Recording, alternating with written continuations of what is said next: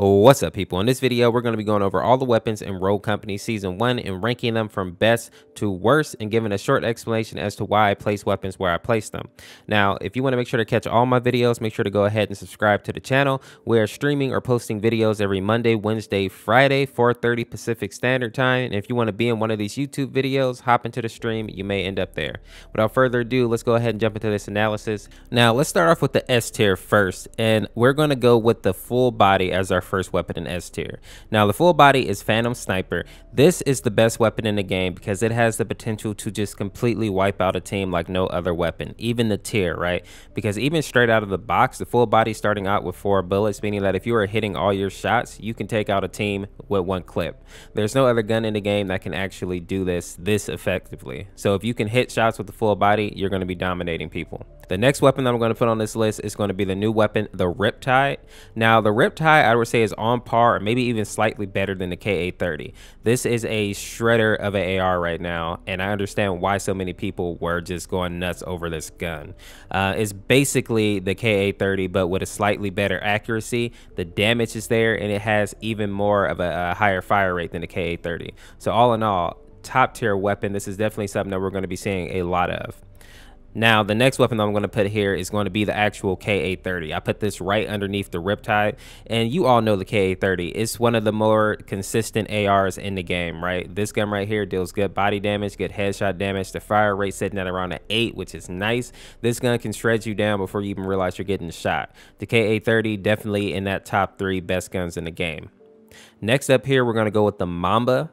The Mamba, a lot of people are still sleeping on it even after it's received several buffs, but the Mamba is a 2-burst headshot, assuming that you are within range, and they increased the range on that a little bit, so now you can hit people for a 2-tap even further away. Now, this is obviously used by Dima and Saint. Saint, with the C4 and the 2-burst Mamba, is just a devastating rogue. So the Mamba definitely slept on, but it's a S tier weapon. Next up, we're going to put the SLC here. This is the SMG that Ronin has, and also Scorch. They went ahead and they reduced the kick on this weapon, so now it doesn't pull to the up as much as it used to. It used to have some crazy recoil and like a rubber band glitch. Now it is a smooth weapon for the most part. The fire rate on it is super fast, so if you are up close, the only gun that's probably going to out trade you is going to be the Objection. Very good weapon, solid weapon. You pair that with Overheat, you're burning down just about anybody, even total teams, if they're foolish enough to stand and try to shoot with you. Now, the next weapon that I'm going to put up here is going to be the Objection. Now, the Objection, as I said, can probably beat out the SLC at close range, but the reason that this one falls off a little bit is because once you get out of range, it doesn't do a whole lot of damage.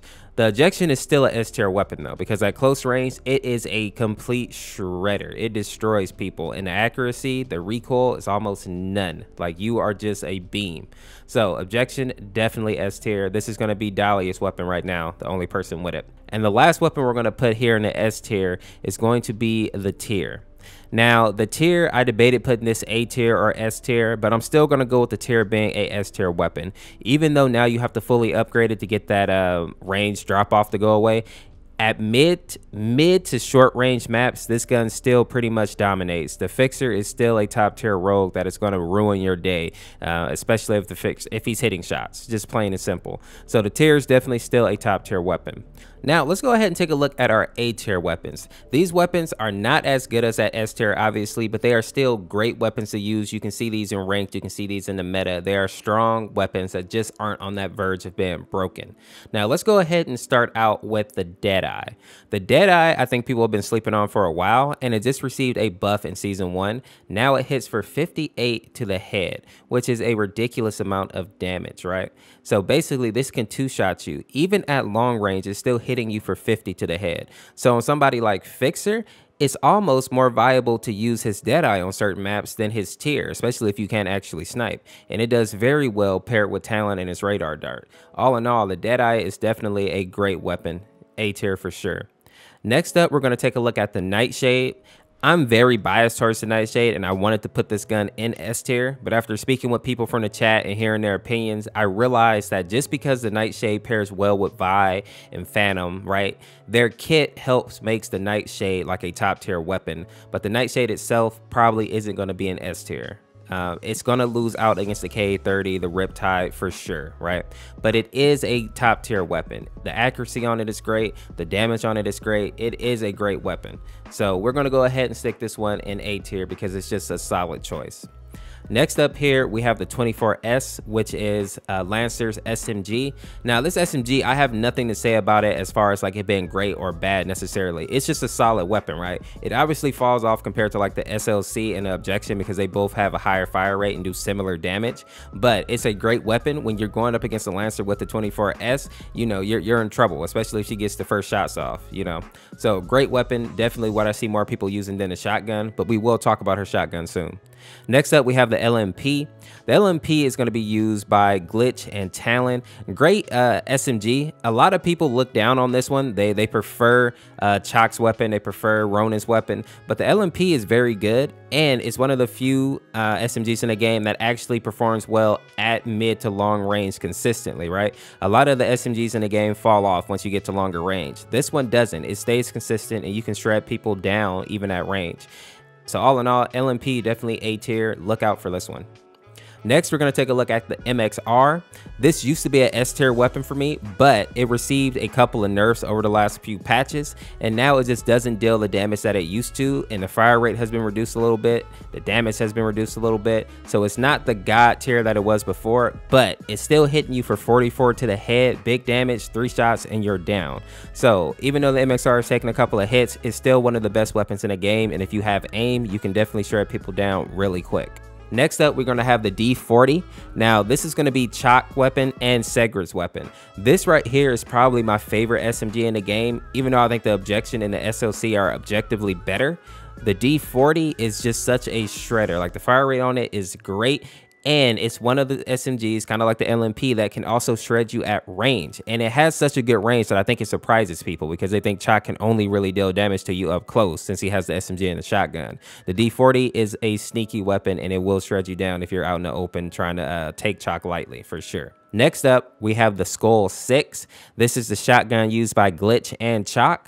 Now, the Skull 6 is one of my favorite shotguns because it can one-tap you. 132 to the head, 88 to the body at close range, and even at far range, it can still hit you for about 30, 35 damage, which is not bad for a shotgun. And if you're peeking corners, you can really chip away at some people, make them reconsider pushing a Chaac with a shotty. Now, the next weapon that I want to put on this list is going to be the Arbitrator. The Arbitrator is a very good shotgun, and I will admit that I slept on this one for a little bit. I'll put it just right under the Skull 6, though, because the Skull 6 actually can hold up to 8 bullets, which is ridiculous for a shotgun that can one-tap, while the Arbitrator can only hold 2.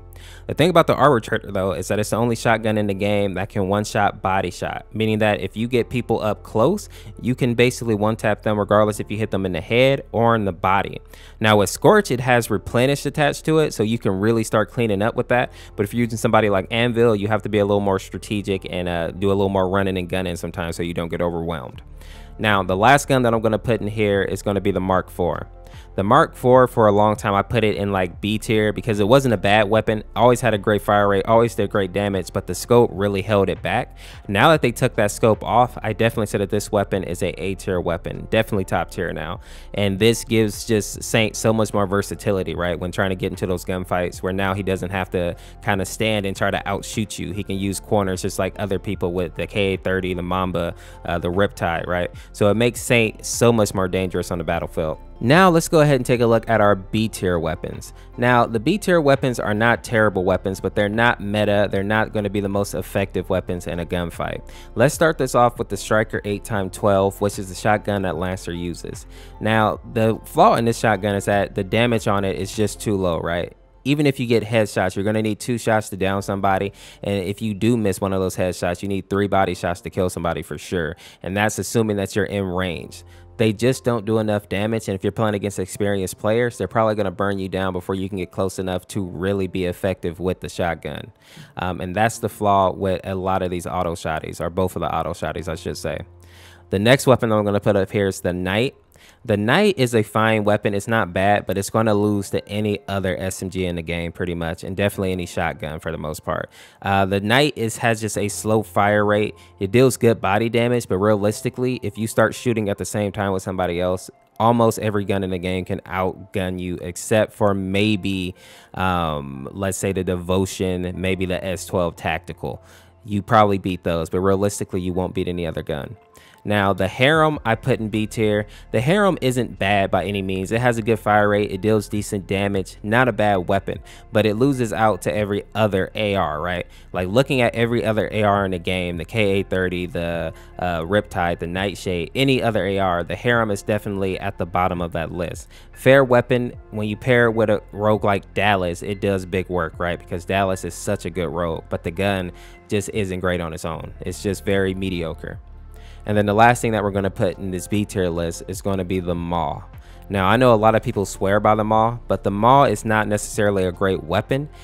It's just can be very versatile, right? The fact that it has a 90 round clip can be very oppressive, and if you have a team that is working well with you, you can put down some very good covering fire and allow for some good flanks from your teammates.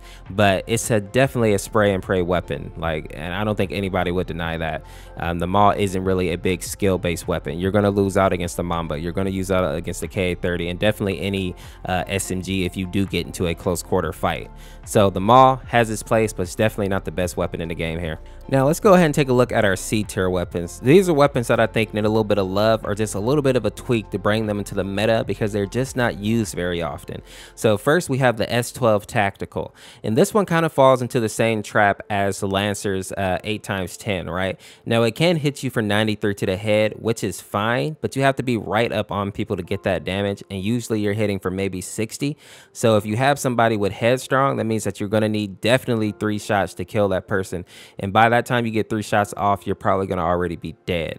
S12 isn't bad. I've used it. I've cleaned up with it a few times, but is it the best gun in the game? No. You're going to do better with almost any other gun. The last weapon that I can put in C tier is going to be the Devotion. Now, I don't want you to get this wrong. I'm not saying that the Devotion is just complete trash, but the Deadeye definitely is outclassing it right now, and the MXR definitely outclasses it. The Mamba, much better, right? Now, what the Devotion does have going for it, though, is its big damage. 71 to the head is nothing to sleep on, and if you're even a little bit coordinated with your teammates, you can easily take out a person very quickly, right? Make it a quick 4v3. Now, the Devotion also has bullet penetration, which if you can catch people like running in a line back to back, I guess you can, you know, do some big damage like that. But overall, it's just too easy to play around the Devotion, and in a 1v1 with a decent player, you're probably going to lose that fight. Let me know if there's any weapons on this tier list you would move up or down the list. And also, if you made it to the end, give me a peace down in the comment section and let me know what your favorite gun is. This is Horse the Course. Thank you for watching. I'll see you in the next video. Peace, peace, peace, peace, peace.